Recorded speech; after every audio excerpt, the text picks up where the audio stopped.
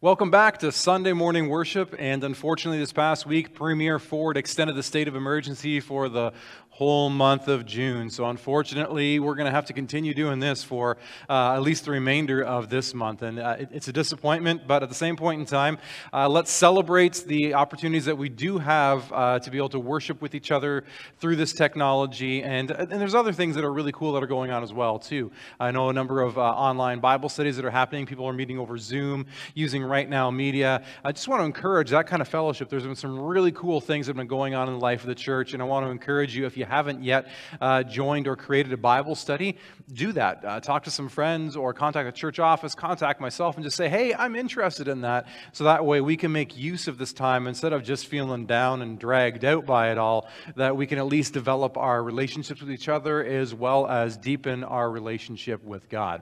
So for today, I just want to highlight a couple of things we made mention of last week. So first of all, I want to talk again about the Bridge app. A few people thought that we were ready to launch. We're not quite ready to launch just yet, so hold on to that. So if you've already downloaded that app, that's fine, but we still have to get a few more things in the database and still work out a few of the kinks. We're not fully sure when we're going to have it to launch, but when it's ready to launch, we will let you know about that. And again, that's a database in which we can be able to connect with each other. We can have an ongoing church calendar. All of our information will be in there, phone numbers, email addresses, that sort of stuff. So if you don't want your information in there, please contact the church office, contact Monica, and let her know that. And again, just really want to highlight that it's extremely private and secure. Your information will not be leaked anywhere. It's just going to remain within our congregation. And so the second thing I want to bring to your attention is our second offering. We have been taking second offerings throughout COVID, but we also realized a number of you wanted to have it more explicit as to what the second offering was for. This morning, this second offering is for Faith Promise, and that is when we have a designated amount of our money that goes to the missionaries that we support, both locally as well as overseas. And that's something that we commit to at the beginning of each year, and we invite each one of you to commit to at the beginning of each year. So that's what our second offering is for. And if you're a guest, if you're not a member of our church, feel no pressure when we pass the bag around, because you're not going to have the bag come to your house. And unless someone comes ringing your doorbell, maybe don't give them money. All right, so moving on to the third thing I want to draw your attention to. I want to draw your attention to the nomination of office bearers. We are in that time of year in which we're looking for new elders and new deacons. So with that, we're trying to figure out how exactly are we going to navigate that with COVID-19, because we have a policy within our denomination as well as some bylaws within our own church in which we have processes and protocols that we have to go through. And one of those things is saying that we need to have everyone that's a member of the congregation over the age of 18 to approve the candidates that we have. We don't know how we're going to do that when this place is empty. We don't see how it would be really effective to try and get everyone to somehow submit and register a vote. So what we're going to do is we're actually going to flip that backwards, and we're going to say that if there's any one of those names that for whatever reason you think should not be standing for the office of elder or deacon, to do kind of reverse anti-vote, to say, please no, not that person, and then maybe list the reasons as to why not.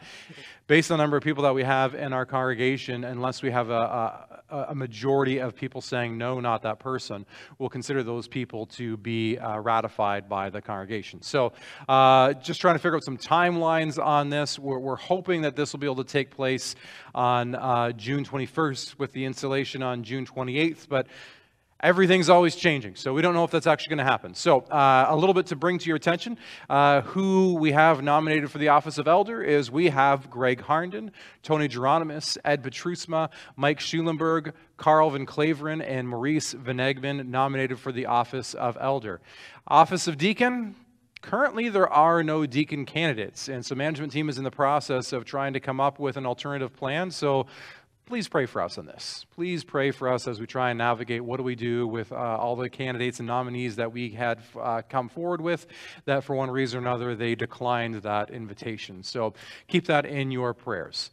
So at this point in time, we would like to begin our worship service with the call to worship. So I'd like to invite David Burnside to come on forward and to lead us in a call to worship. The call to worship comes from Isaiah 43, 1-3. But now this is what the Lord says, He who created you, Jacob, He who formed you, Israel, do not fear, for I have redeemed you. I have summoned you by name, you are mine. When you pass through the waters, I will be with you. And when you pass through the rivers, they will not sweep over you. And when you walk through the fire, you will not be burned. The flames will not set you ablaze. For I am the Lord your God, the Holy One of Israel, your Savior.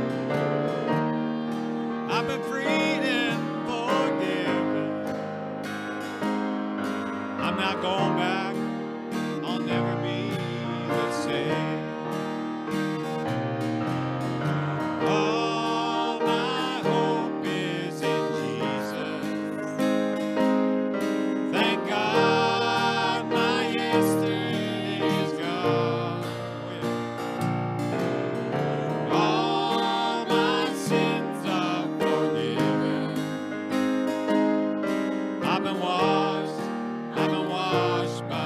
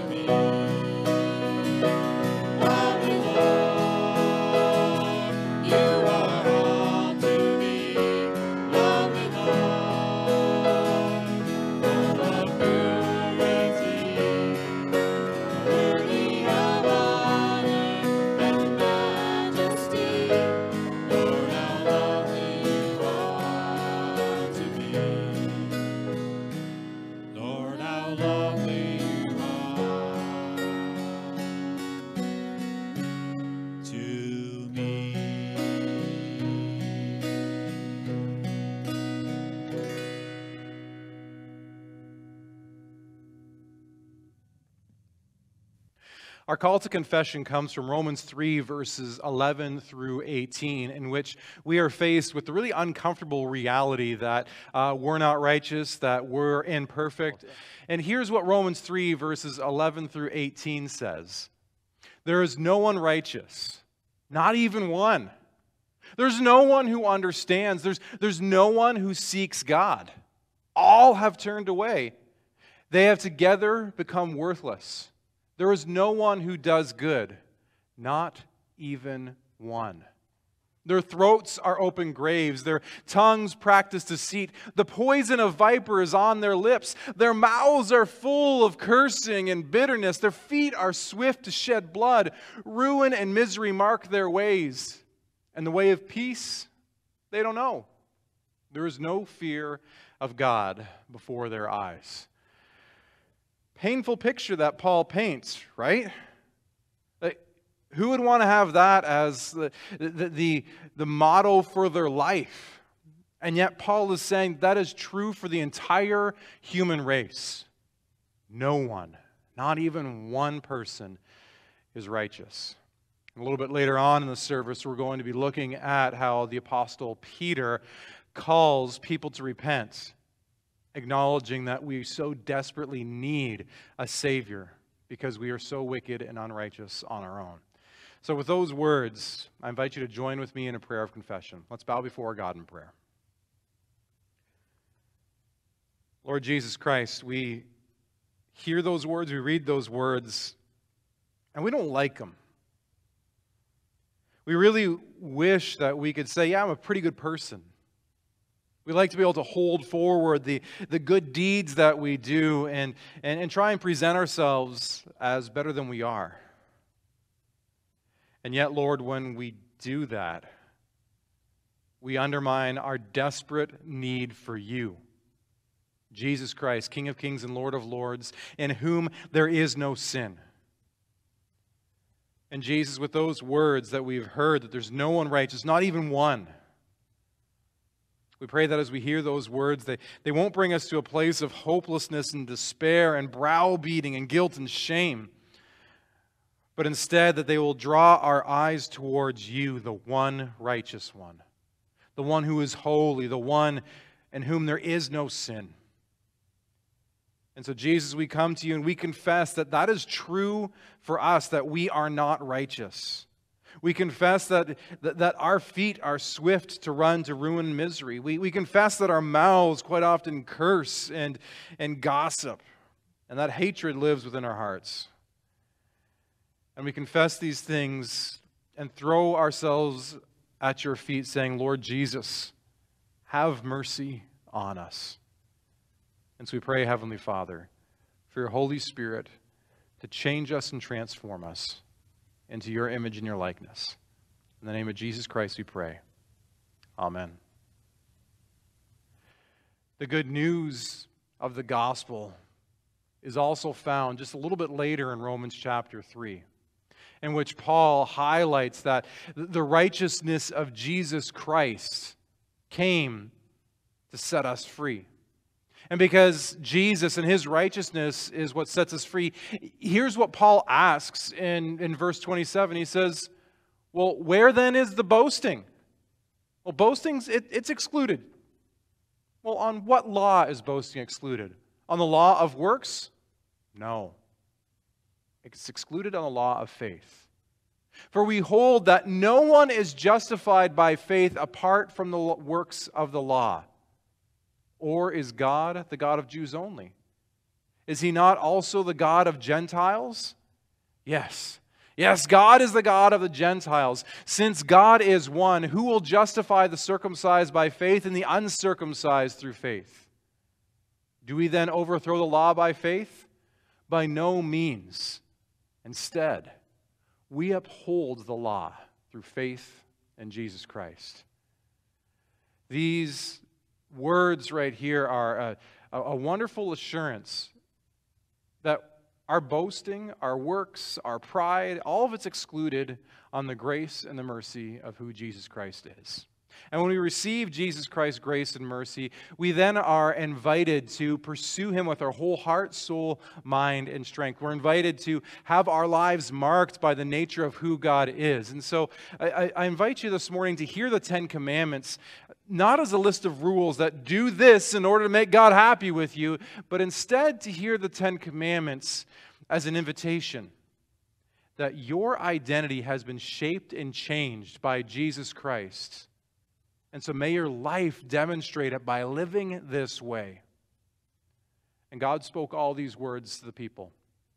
He said, I am the Lord your God, who brought you out of Egypt, out of the land of slavery. So you shall have no other gods before me.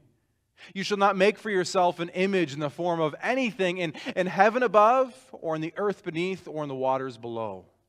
You shall not bow down to them or worship them, for I, the Lord your God, am a jealous God, punishing the children for the sin of the parents, the third and fourth generation of those who hate me, but showing love to 1,000 generations of those who love me and keep my commandments. You shall not misuse the name of the Lord your God, for the Lord will not hold anyone guiltless who misuses his name. Remember the Sabbath day by keeping it holy.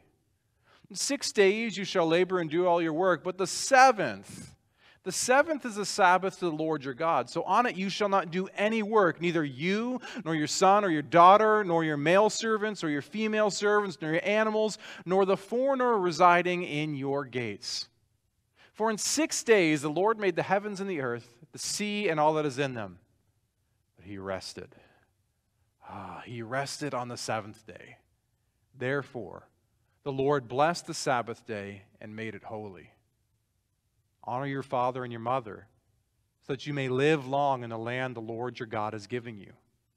You shall not murder. You shall not commit adultery. You shall not steal. You shall not give false testimony against your neighbor. You shall not covet your neighbor's house. You shall not covet your neighbor's wife, or his male servant or female servant, his ox or his donkey, or anything that belongs to your neighbor. This is God's law.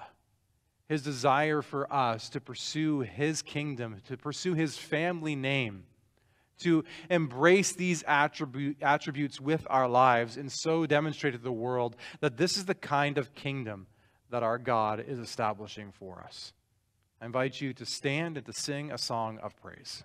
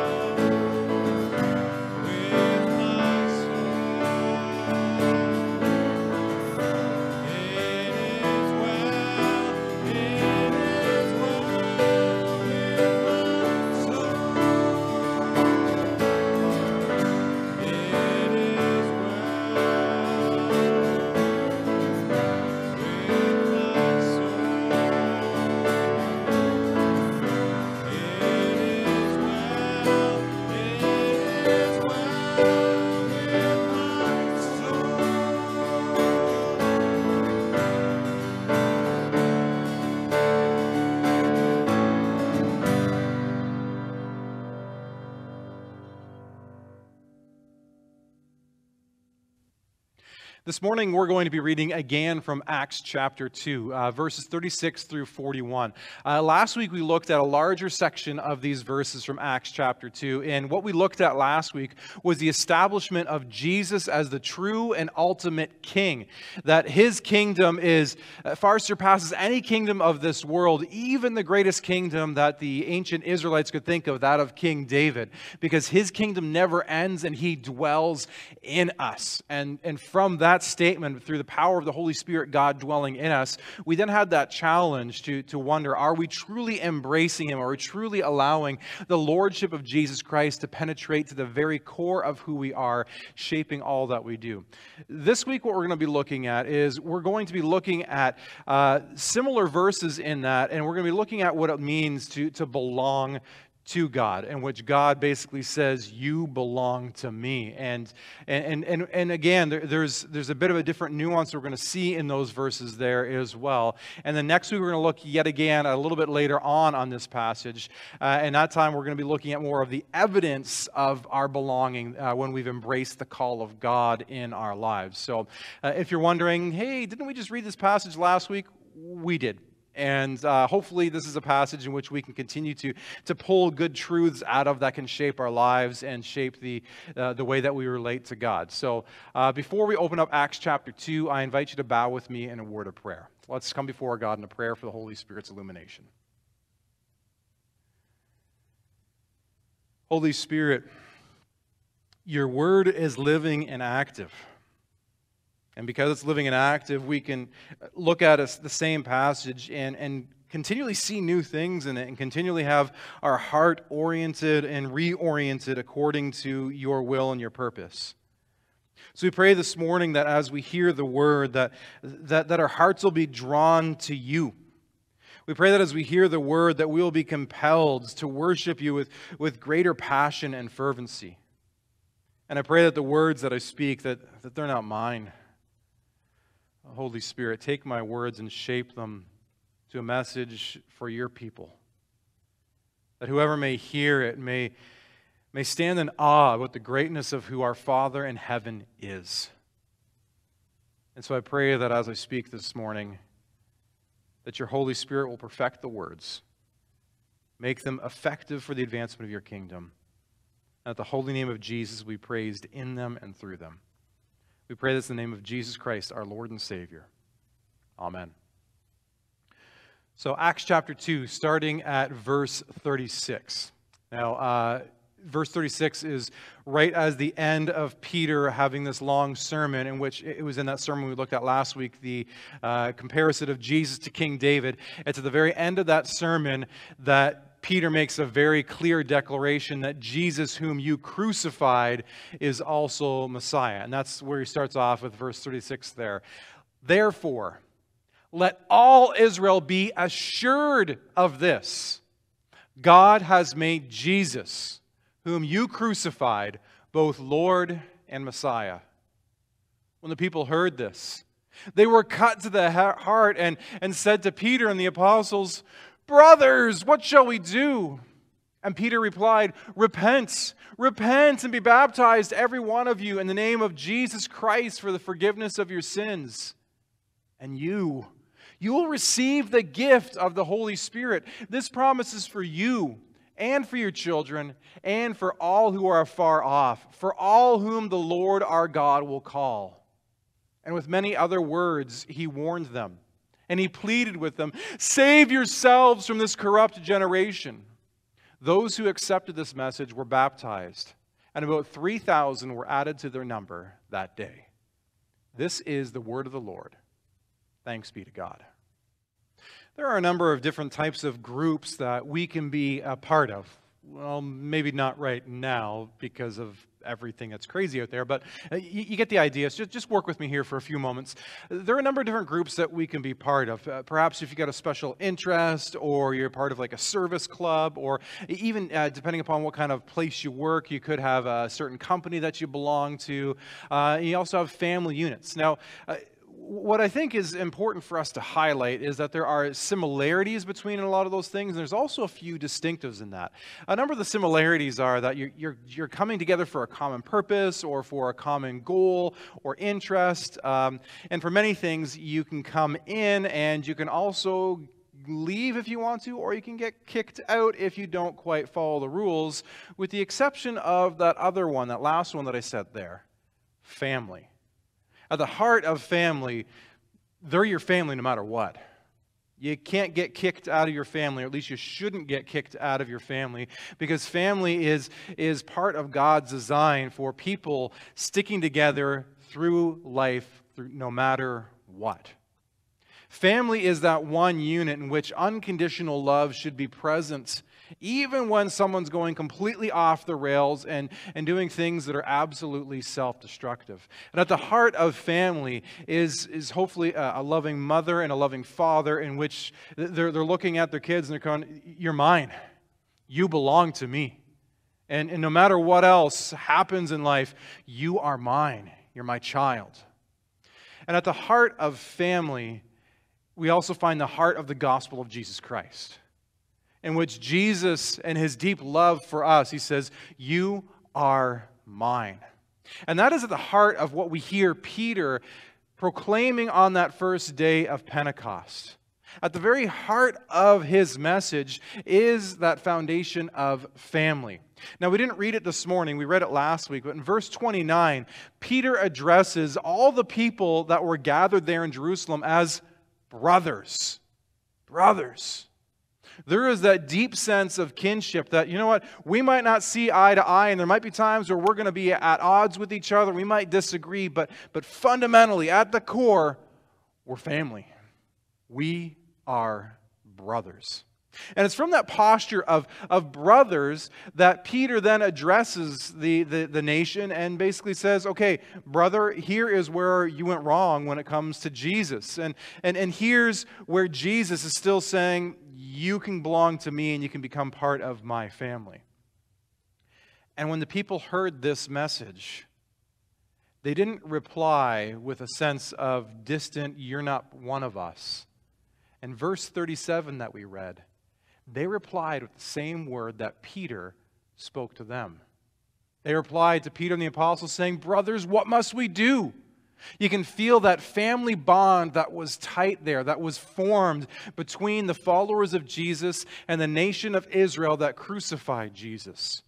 There was a brotherhood, a tight bond, and a tight connection. Now, with who Peter is, he was a guy who had lots of ups and lots of downs. He was a guy who, at different points in times, was passionately following Jesus and then falling hard off the rails. And he's one of these guys that I love deeply because I can resonate with his journey of going, I'm full out on fire for Jesus and then falling off the tracks over here. And Peter's life was marked by all kinds of blunders, which, if it was part of a service club that he was joining and following Jesus, Jesus would have said, "Peter, you're gone. I have no more time for you." But Jesus doesn't. And we talked about that a number of weeks ago, the way that Jesus, because he saw Peter as a member of the family, embraced him and reinstated him as a disciple. And so at the heart of who Peter is, he was starting to realize that he had a new identity because of Jesus. That he was no longer just a person of the people of Israel, a general nation that was ruled by God who may have been seen a bit distant. But he realized he had a new identity, that there was a Father in heaven that called him his child. And that as the Father in heaven calls him his child, that therefore there's an entire nation around him that are his brothers and his sisters. And in verse 39, there's a really clear call of a new identity that Peter himself was embracing as he shared that with the people. In verse 39, there's a double repetition of the word he. It's the double emphasis really drives home the point that God himself was calling the people to himself. Verse 39 says, "This message is for you, for your children, for all who are far off, and for all who the Lord, he himself will call to himself." Do you hear the emphatic nature of that? The Lord himself is going to call those people to himself. Peter was driving home the point that God says, "You are mine." And Peter, of all people, was the guy who would be able to probably say, "You sure about that, God? Here's a list of all the things that I've done that should really get me kicked out of your club." And God says, "Peter, you're mine."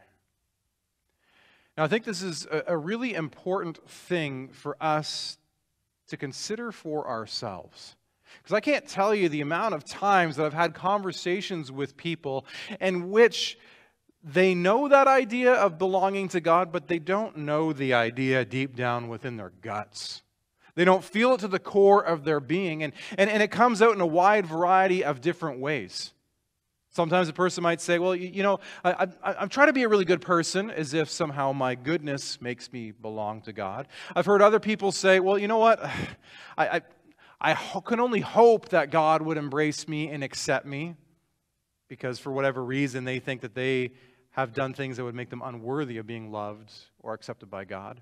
And the list could go on and on and on of all the different things that we as the human race think would disqualify us from being called children of God.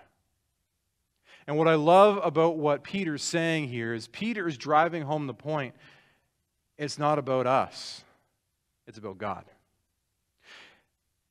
And I'm going to venture a little bit of a hypothesis out there that part of the foundation of Reformed theology can be found right here in verse 39. At the heart of Reformed theology is that it's not about what we do that makes us good before God, but it is what He has done for us. It's not about us accepting Him, but it is about God who reaches down from heaven and says, you belong to me. And we have this doctrine of predestination. And the doctrine of predestination is saying that before the foundations of the earth, God chose us to be His children. That's found in the first chapter of Ephesians, is where that's anchored in. And Peter is really getting at that point right here too, that God is calling people to Himself. And it's regardless of what they have done. And here is what many Christians wrestle with. God calls them to Himself, and they kind of push back, go, yeah, God, are you sure? Because here's why I don't think I'm worthy. And God says, no, you're mine. No, you are mine. And then their life can end up being a battle about trying to somehow prove to God what God is already saying. No, I said you're mine, but here's the reasons why maybe I can't be yours. And at the foundation of the Christian faith, it's not about what we have done. It's about God in heaven calling us and saying, you belong to me. Now, when that call comes, when the voice of the Lord goes out and calls your name and says, come, there are multiple facets to that call. First and foremost, there's an internal aspect to that call. We can see in this passage that the people that were listening, they were cut to the heart. They were deeply troubled within their guts. They had that incredible sense of guilt or shame for what they had or had not done. And so they felt internally this incredible sense of angst and an unsettlement. And from that internal call, they had to do something externally. They had to do something what was turning inside of them. So they said, brothers, what should we do? And that word brother was clinging on to the idea that, come on, we're family, right? And that naturally manifested itself outward when Peter said, repent. Repent. Turn away from your sin. Stop trying to justify it or downplay it, or stop trying to say, look, I've made enough sacrifices or I've done enough good to overcome this. Flat out repent. Say your goodness doesn't cut it. And it's really important for us to own the weight of the word repent. And as we own the weight of the word repent, I think it's important to highlight that there has been some abuse in the history of the church with the word repent, where sometimes people who are self-righteous might come down heavy and hard on someone saying, here's the things that you've done wrong, you need to change, you need to repent. And that's caused a lot of hurt and damage, having someone shove that down on you.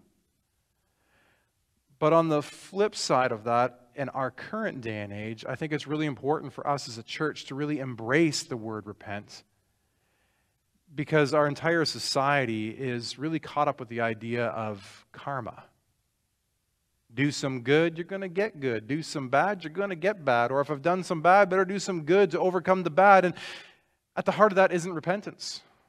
At the heart of that is like, oh, I did something wrong, better do stuff to make it right. No. At the heart of repentance is, I've done something wrong. I need to go to the only one who can make me right, Jesus Christ. I need to humbly come before Him and say, Lord, you need to change me because I can't undo the wrongs that I have done. And then also, we've got the cultural piece on that, we've got the history piece on that, and then we've got the good news piece that's right down the middle. And the good news piece that's right down the middle is the nature of who Jesus is. That when we repent, He is quick to lift up our faces. He is quick to lift us up and to say, my child, you're forgiven. You're set free. There is incredible joy and freedom in repentance because as we turn away and as we name our sin, Jesus rushes in to say, that sin doesn't define you. Let me give you a new name. Let me give you a new identity. Let me fill that space with the power and the presence of God Himself. And that's what we hear with those words from Peter when he says, repent and be baptized, every one of you, and you will be filled with the Holy Spirit. The filling of the Holy Spirit is just a beautiful and a powerful rushing in of the presence of God into all the dark places of our shame, of our guilt, and all the places where we think, I'm not worthy enough. And God is eager to flood those spaces with His goodness, His grace, and His mercy. Now, if you know my family, you know that I have, I guess you can say, a bit of a mixed or blended family. I have some biological children, and I have some children that came into my family through adoption. All of my kids are my kids. All of my kids are mine. And no one out there can ever say anything about my kids that would ever question or challenge their identity as my kids. Now, when it comes to the circles of adoption, sometimes kids have a really hard time embracing that identity. Sometimes it's difficult for them because they know that they have a history out there, and for some reason they're not with their biological parents, in which they might be caught in that sort of trap of wondering, what did I do that prevents me from being with my biological parents? And as that thought process goes in their minds, and they actually have a hard time embracing the truth of their new identity in their family. And I want to bring that forward to highlight that that is true within our spiritual family as well. That within the community of faith, all of us at one point in time or another had been wooed by the family values of the world around us. And as we have become untethered from that family and brought into the family of God, we have these questions that roll around inside of our heads that make us wonder, am I truly part of the family of God? And God looks down on us and He says, you believe in my Son. You trust in Him alone for your salvation. You're mine. You're mine. I'm not looking for you to get everything perfect and right. I'm looking for you to know that you are my child. And that nothing that you can do can ever change the fact that you are my child. At the very heart of the gospel is God saying, you're my child because I said so. How can we challenge that? How can you challenge the King of Kings and Lord of Lords when He says, you're my child because I said so? We can't. We just embrace. We just embrace that identity and say, Lord, shape me. Shape me by your family values. Allow my life to reflect your family values and reflect your kingship and lordship. And as we strive to embrace the family values of God, the last words that Peter says is, save yourself from this corrupt generation. He's not talking about eternal salvation. No. He's talking about making your identity within the family of God clear and clean. Don't allow yourself to be marked anymore by the family of the world around you. Don't allow yourself to be marked by the guilt and the shame around you, or by the constant jockeying for trying to prove yourself or make yourself worthy. Don't let yourself be marked by that anymore. But instead, let yourself be marked by Jesus, King of Kings and Lord of Lords. And there is a pretty clear warning in that too, that the generation around us, it's corrupt. And that doesn't seem like a politically correct thing to say, now does it? You can't just go around telling people you're corrupt. And yet, the reality is that our world is corrupt. We are not living the way that God has designed the human race to live. We are not living in humble submission to Him as King of Kings and Lord of Lords. And that right there, at its foundation, is corruption. When we are people living in a kingdom refusing to submit to the King, that is corruption. And so whenever we refuse to submit to Jesus Christ as Lord and Savior, we're entering into the corruption of the generation around us. And I know that what I'm saying right now is not tolerant or politically correct, but Jesus Christ is the only way for us to not be corrupt. Jesus Christ is the only pure person that we can tether ourselves to that can save us from the corruption of this entire generation that's rebelling against God. And what an incredible gift it is that Jesus not only says, sure, I'll save you, but He says, you're my brother, you're my sister, come, be part of the family. Have you embraced that identity in Christ? That God is calling you to Himself.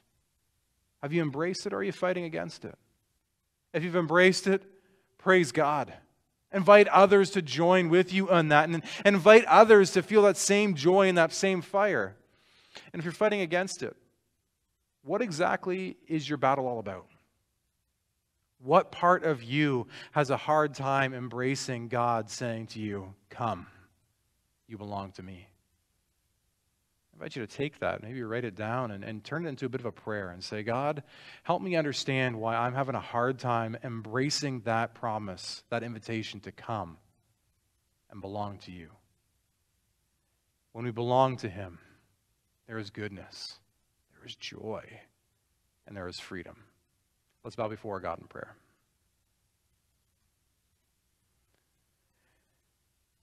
Jesus, we belong to you above all else. Jesus, you are God, you are King. And Jesus, you say that we're your brothers and your sisters. What an incredible place you've called us into.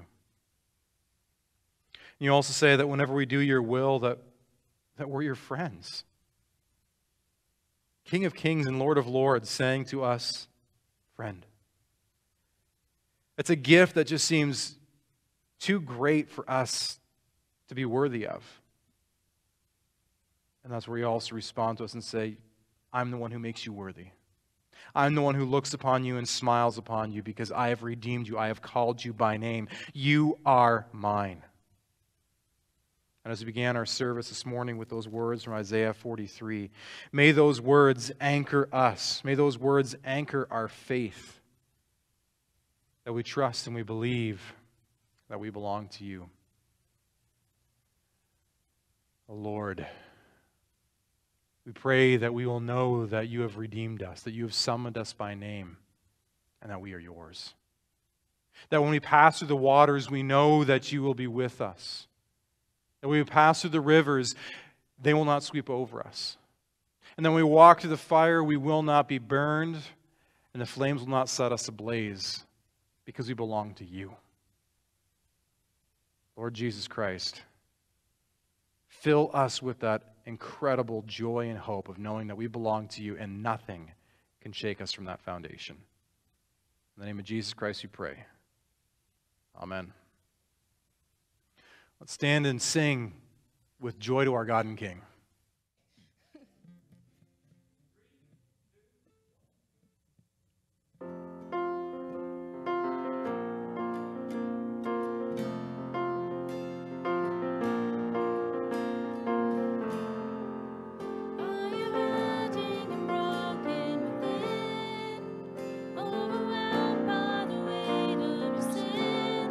Jesus is calling.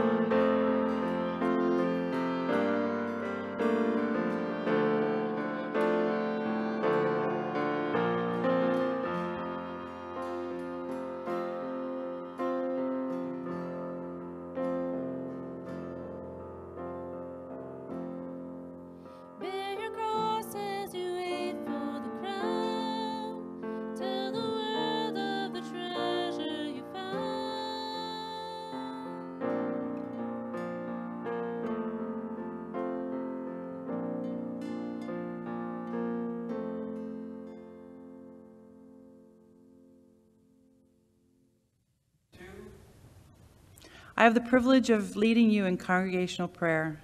Shall we bow? Great are you, Lord. You are most worthy of praise. No one can fathom your greatness. You are the King of kings and Lord of lords. We are overwhelmed with your power and glory. Dear Father, we come to you to thank you for who you are. We thank you that you hold this whole world in your hands. We thank you that not even a hair can fall from our head without you knowing it. We are thankful that you have brought us together in Christ through his death on the cross. We thank you that you love us no matter what. Nothing can separate us from your love.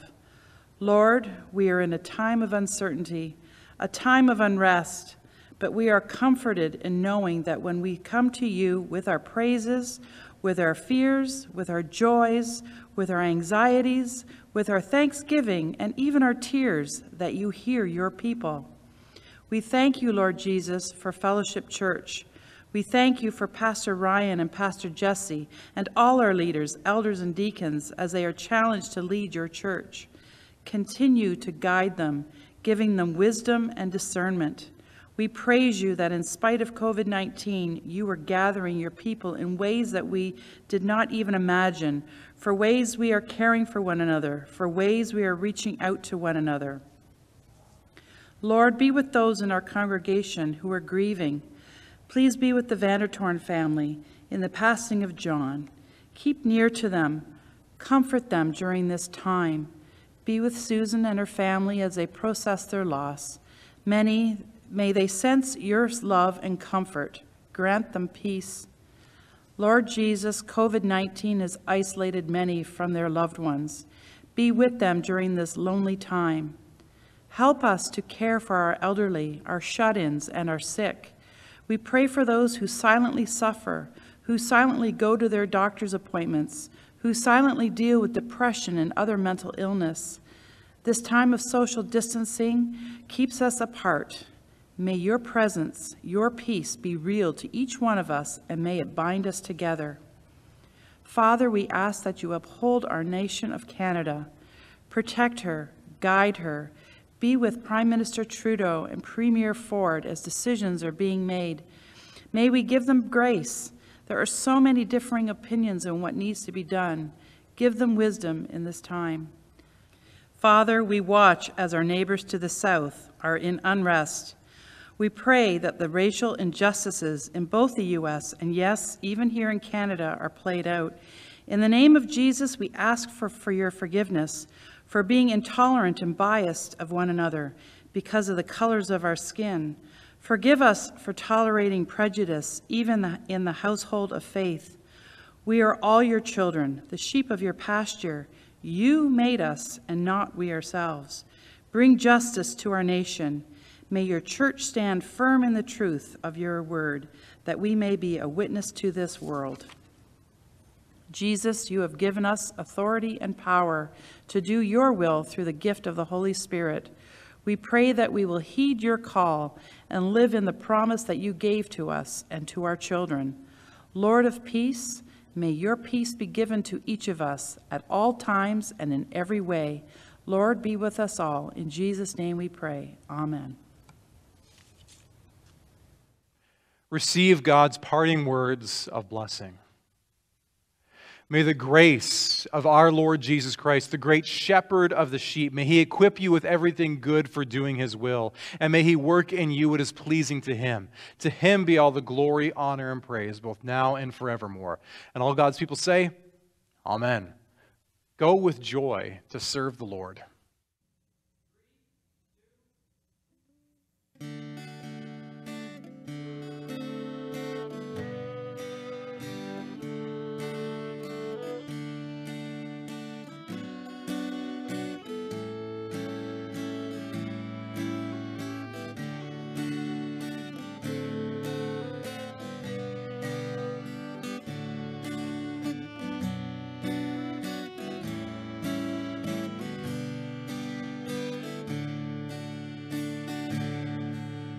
Amazing grace, how sweet the sound that saved a wretch like me.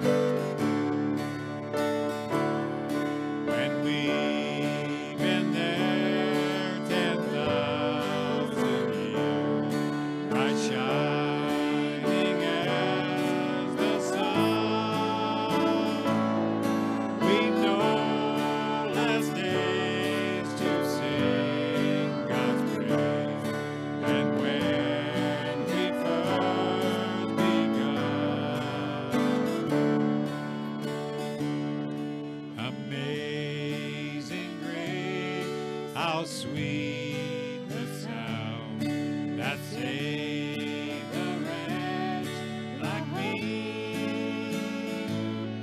I once was lost, but now am found, was blind, but now I see. Was blind, but now I see.